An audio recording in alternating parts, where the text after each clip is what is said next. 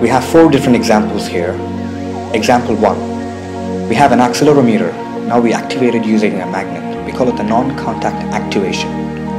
Also, you will notice on the screen there are 3 different graphs displayed: the X, Y and the Z axis. Now we tap on the device to measure the shock.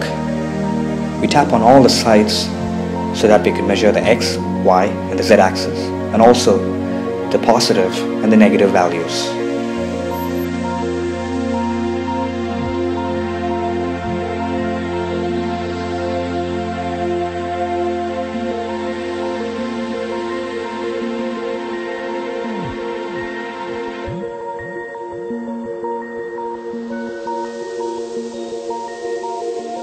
Now we have the second example.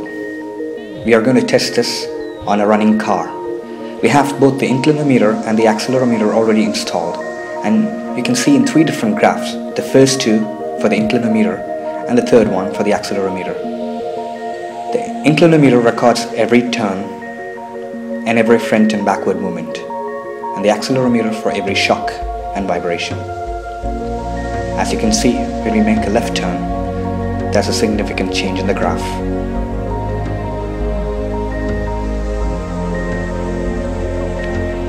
And for every bump, you can notice the accelerometer records it. This is happening in real time.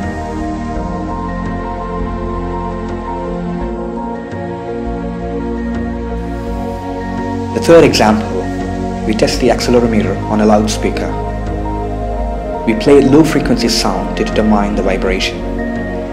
As you can notice on a zoomed in graph to your right side, every low frequency sound is recorded in real time. And lastly, we have a software BeanScape. We use BeanScape to monitor all the devices. Now we recognize the device by the MAC ID. Now we notice the last 5 numbers of the MAC ID. And then we click on one of the axes as the measurement is over. And then we go to the log file. And we recognize the log file by the last 5 numbers.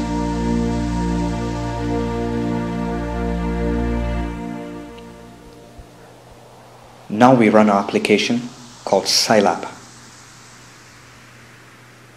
And then we execute the FFT and PPV scripts.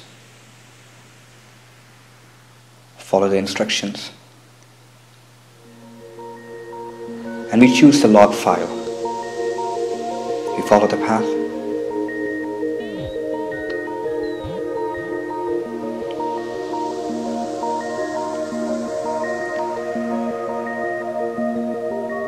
And then we select the file.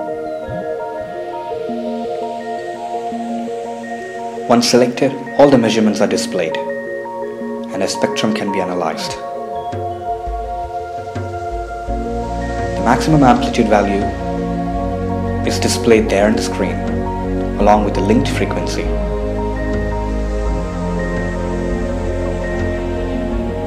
Now we're going to analyze the amplitude value.